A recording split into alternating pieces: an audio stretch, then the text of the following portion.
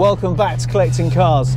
Now, there were lots of very cool cars of the 70s, cars that sort of defined the era, that were almost caricatures of themselves, but there weren't many as cool as a Citroen SM. Burt Reynolds, Mr. 70s, drove some very cool cars in that area. Think about the Pontiac Firebird, the Trans Am, and then of course in the longest yard he drives this, his wife's Citroen SM. But of course, in that car chase, what the cops behind him don't realise is that this has got a very cool trick up its sleeve.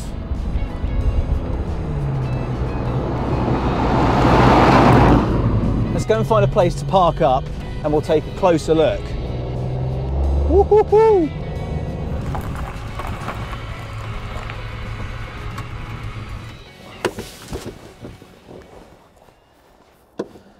Citroën intended the SM to be a sportier, faster DS.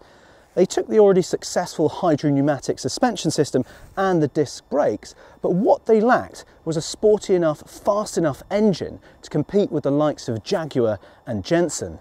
So, what to do? The rather bemusing solution came in thanks from the Michelin-appointed managing director's strategy that he led in January 1968 to purchase Maserati, and in doing so gave Citroën and the SM the powertrain that they needed. Genius. Well, not quite. In typical Citroën fashion, it snowballed. Citroën was stretching itself elsewhere at the same time, and like the DS before it, the SM became an over-engineered car ahead of its time.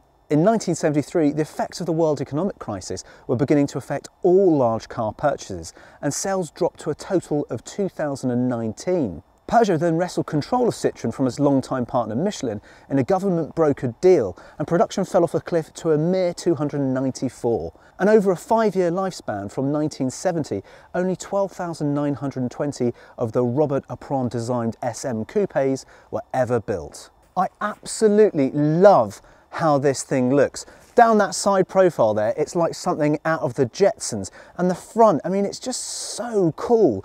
The bonnet is actually enormous. It's got this really low slung, protruding nose, very sort of low profile. The nose to me sort of reminds me of a Jensen Interceptor, but it has its own unique features. We've got these very distinctive headlights, and then something you almost never see, which is a sort of galleried number plate behind this glass. It looks fantastic because it doesn't interrupt the design, the rest of this front bumper, and actually keeps it very clean. And then we've got all this lovely chrome which sweeps around the front, and we've got these reflectors which are just nicely hidden into the front bumper there. As we move around the side of the car, you'll notice that the passenger side, this car's a left-hand drive, doesn't have a wing mirror sort of interrupting the lines of the car. It's absolutely gorgeous. It's got some very interesting angles, some of which are beautiful, and some of them you could sort of feel are quite ugly duckling, but it all comes together very nicely. And there's some really cool features to have a look at. We've got these vents here on the bonnet, and then we've got the Citroën emblems there just sort of mounted on top. That looks very cool. And then we've got these lovely little bumps over where the windscreen wipers are mounted just underneath. Currently, the car is in its lowest setting. Remember, this has the DS's hydro-pneumatic suspension system, so you can actually raise or lower the car as you wish. And in this sort of low rider style, it is incredibly low. The top of the wheel is probably about there. And when we put it into this higher setting later on, you'll be able to see that the car just raises all the way up. It's so, so cool to be able to do that. As we move around the back of the car, you'll see what I mean about a slightly curious design, and of course it's all down to personal taste, but personally I think the back is sort of quite a strange looking thing compared to all that lovely smooth lines and symmetry of the front. You've got these lights which are sitting incredibly low. I know we've got it in the low slung mode at the moment, but they are so very low, sort of squidged down here. And then above that we've got this massive central number plate sitting there. Yeah, it's quite a strange rear end to the car, but some are obviously going to absolutely love that. I just think it's quite a curious design. Then we've got these teeny little twin pipes either side. In the centre of the rear reflector is the button to push to open the boot, which is actually pretty damn decent, although you have got the spare tyre in there as well, but big enough to chuck a load of bags in. So you've got plenty of space to throw stuff in the back. And of course that's handy because this car really was intended to be a great motorway cruiser. Leave Paris at lunchtime and be dining in Cannes in the evening. It's that kind of vibe. What we want to see though is at the other end of the car, and that's under the hood, because I want to have a look at this Maserati engine. So I'm just going to pull this, open that up and get ourselves in here. To stick your hand quite far underneath there. There's just a little latch there, but you have to really get your hand in there. Pull this up, and here we go. That just rests there quite nicely actually. So come in here and have a look at this, because at the front here we've got these familiar friends. We've got these spheres which control the hydropneumatic suspension that we talked about in the Citroën DS Safari video. If you haven't watched that, check that out on YouTube. We'll leave a link in the description below so you can see that video, and we describe exactly how that works. And of course this car has inherited that system, albeit it's probably slightly uprated from there. So that is now sort of all at the very front, and then behind that we've got this incredible Maserati engine.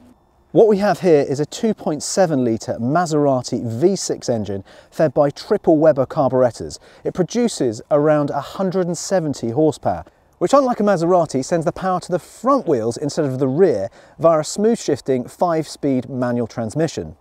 Right, it's getting chilly out here, so let's put this down and go and have a look at the interior. Just pop each side down like that, and I'll meet you in there.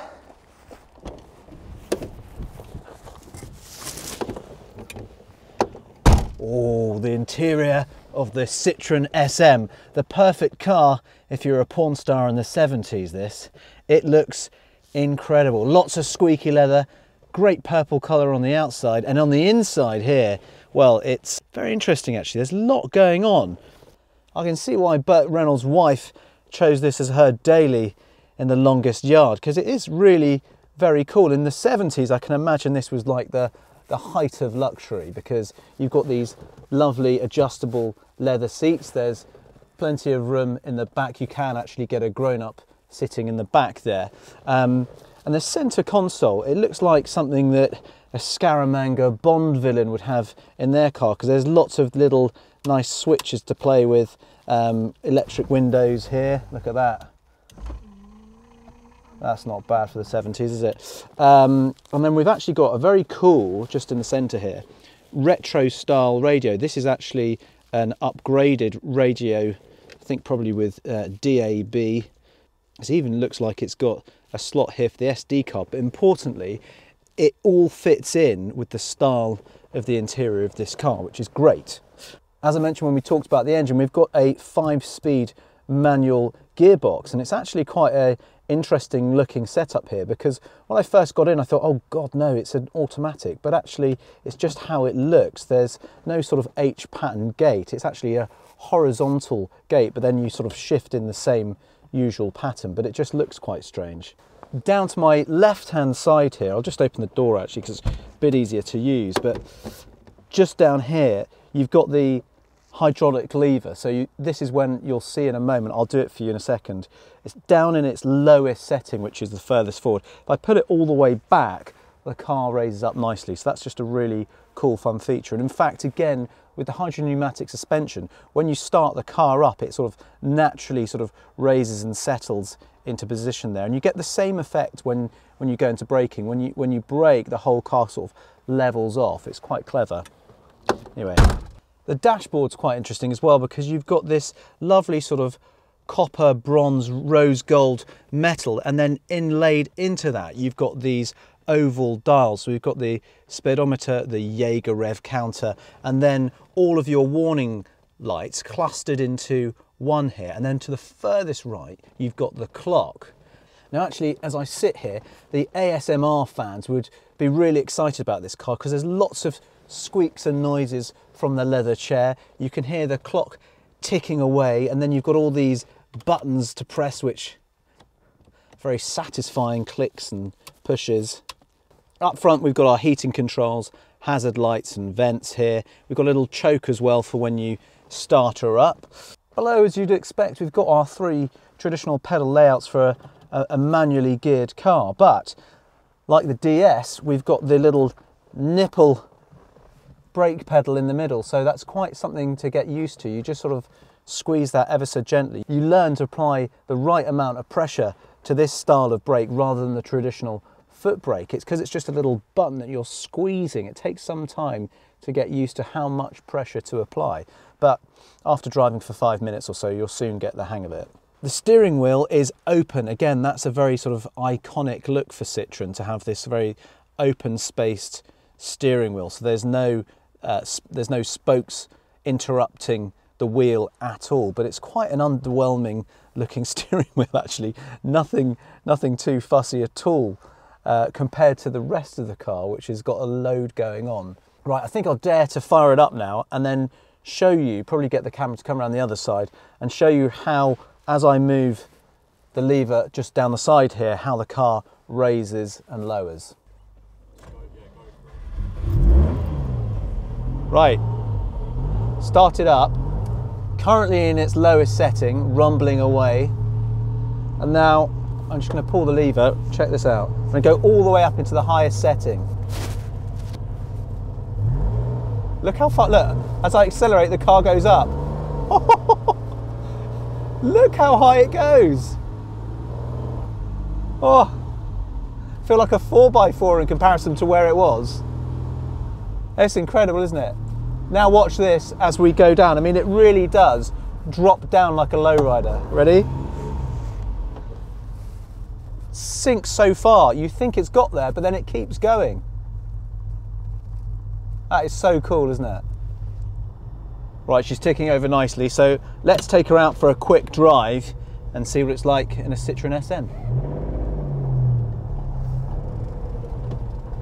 This is a car that, if I'm completely honest, I paid very little attention to before I saw it on the site on collectingcars.com. It wasn't something that was on my radar, but I've had quite a lot of good fun recently in some old Citroens. We've had a great time with the Citroen 2CV. We did a video on the Citroen DS Safari. And so when I saw this, it immediately captured my imagination. I mean, the thing just looks magnificently cool in this vibrant purple colour. And then the fact that we find out that the thing's got a Maserati engine in it, I was like completely hooked.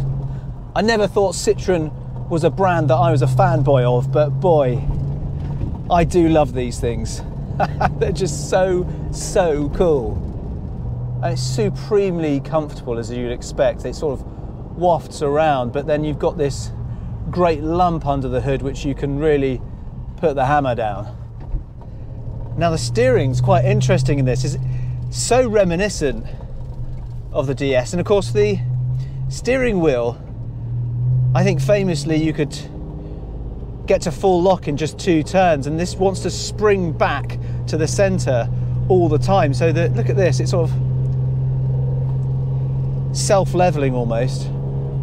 There's just so much to like about this car. Firstly, the way it looks, and then of course the way it makes you feel. People look at you in this and actually smile, as opposed to some of the other gestures they make if you're in a bright red Italian sports car. The gearbox actually makes a really satisfying clinking as you go through. Really like that actually.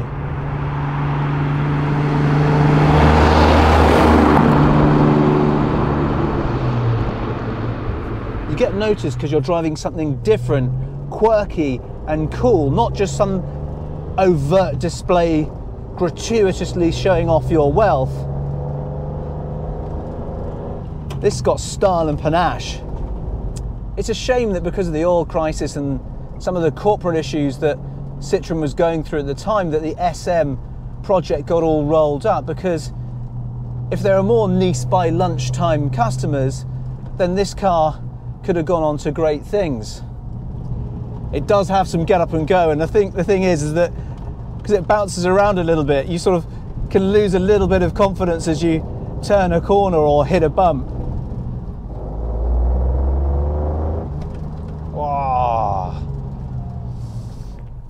I was just reading an article earlier about the SM, and they say that the main innovation was the steering. The SM's powered system was known as direction à rappel, I'm sure I pronounced that wrong, and was speed-sensitive setup, which was distinguished not only by its super high gearing of 2 turns from lock to lock, but also its hydraulically assisted self-centering. So the system's party trick was that it was always put the wheel back to the centre, engine running or not.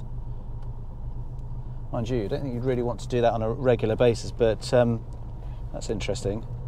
Yeah, look at that.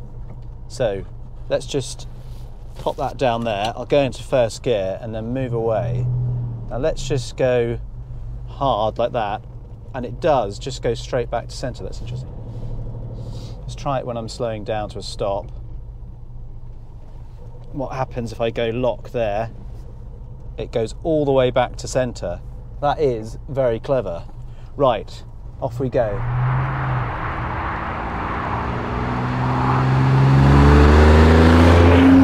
It is definitely sportier and definitely more comfortable. Improved in every way, I think, from the DS. I just think this is supremely cool. This thing is going to be just as much at home on the autobahns, cruising down the motorway, heading down for south of France, or cruising through a city. It doesn't matter. This can kind of, it's got that Jekyll and Hyde personality. You've got this lovely soft ride and then this beast of a engine up front. It's a real nice marriage between the French and the Italian, this Citroen SM. French engineering and styling and an Italian Maserati V6. It's a really great match. It's the car, or the Citroen, you never thought you wanted until now. The lovely Citroen SM.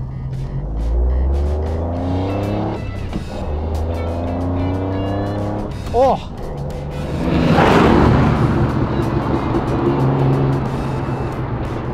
Thanks for watching, and see you soon.